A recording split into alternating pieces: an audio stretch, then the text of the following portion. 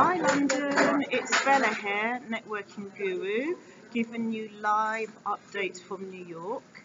Today is Monday and I'm going to be starting my official meetings and networking from the afternoon because I need to do a few errands this morning. I'm actually in Starbucks keeping warm with my gloves and my scarf. As you've heard, that there is snow here in Manhattan. The pavements are kind of good because they've cleared most of the snow and it's not snowing, but it's really got a cold wind. This morning I need to get my Metro card and also get a new SIM for a new New York number and fit that into my London mobile number that I got unlocked before leaving London. So keep posted on my updates and I hope to see you soon. Bye.